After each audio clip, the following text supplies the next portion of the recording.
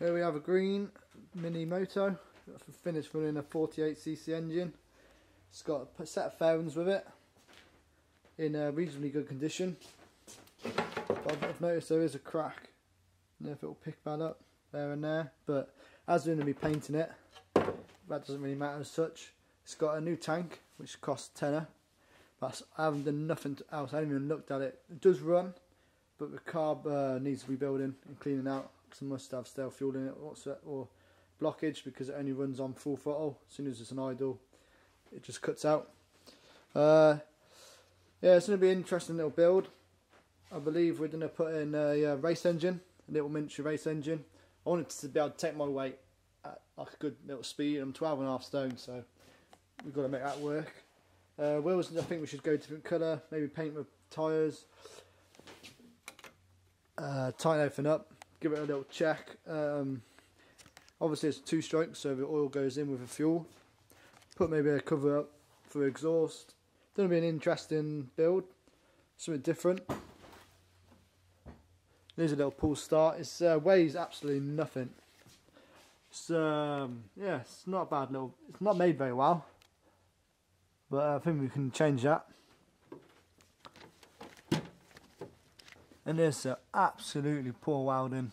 Must be from Taiwan or wherever this rubbish comes from. I'll put that up.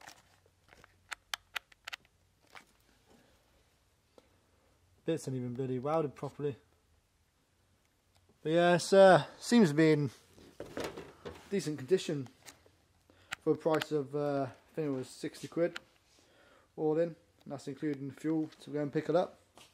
But yeah, we'll crack on with it and see where we get to.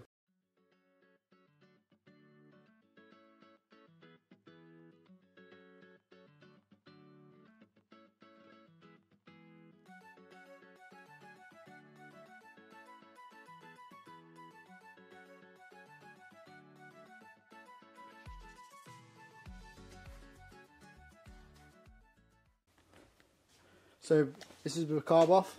All it is, it's got one tube for a filter into carb, so straight from your tank, straight into carb, your little choke on it. As you turn the engine over, sucks in the air, and as a vacuum will suck the fuel through.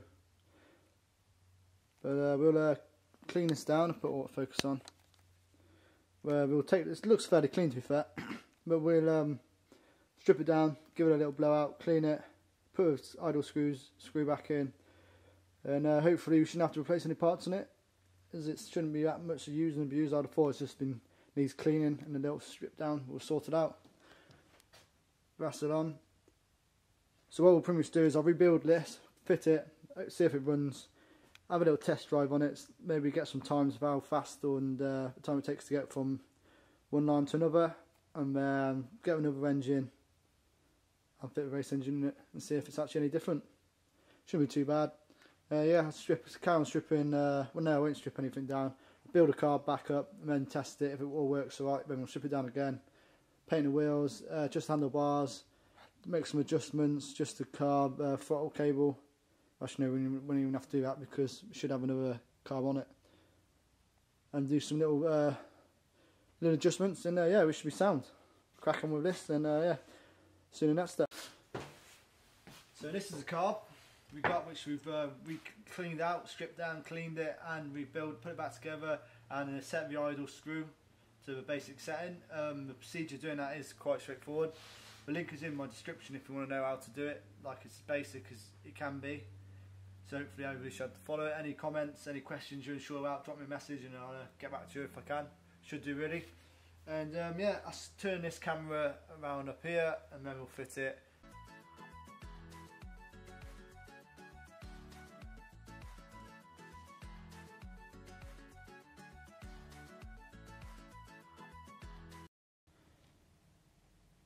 So as you see on the slider, there is a locating pin which will slide into, which will guide the needle into the carb.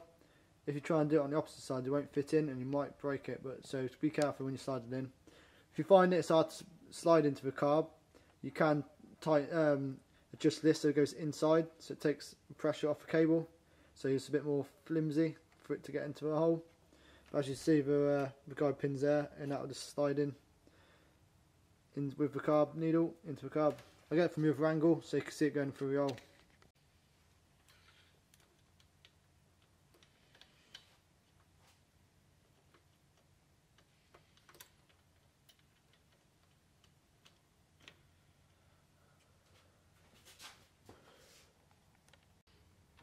The slider should actually slide all the way down into it. If it's still staying at the top, then you know the pin's not gone through the hole. So you shouldn't really be any pressure on top. So when you screw it in, you should be able to screw in quite easily without trying to fight it in.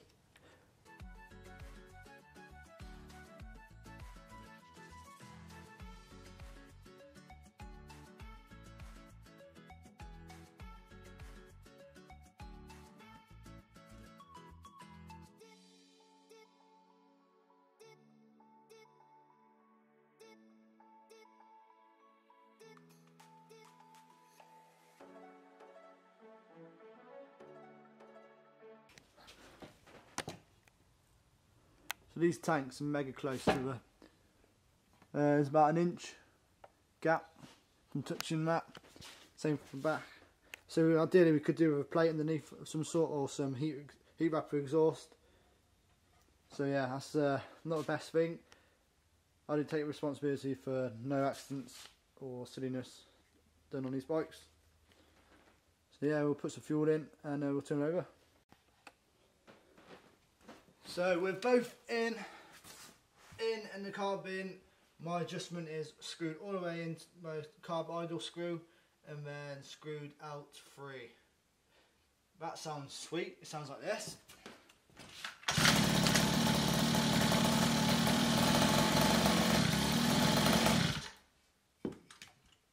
So now, if you want to get the play out, the throttle will have a little play in it, a bit of play, and just to get that play out, you just screw the end of the cable back out a little bit.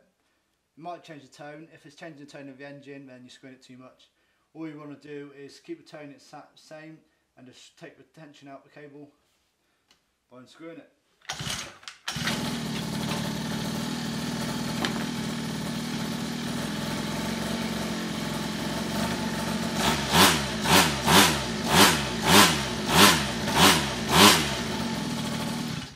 And that's it.